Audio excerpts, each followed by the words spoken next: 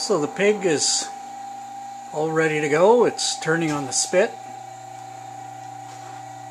Got the ears covered. It is a little cool outside today. Had a bit of snow overnight. And it's snowing now.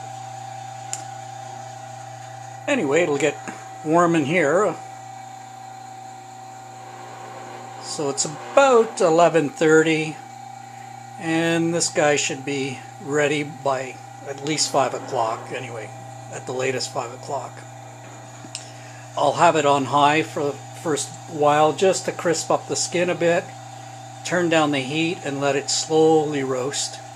So I want all that seasoning to penetrate the meat and just absorb all that great flavor. So you can see I have it well trussed.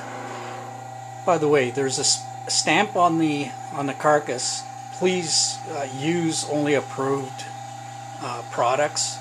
Don't take a chance with the meat.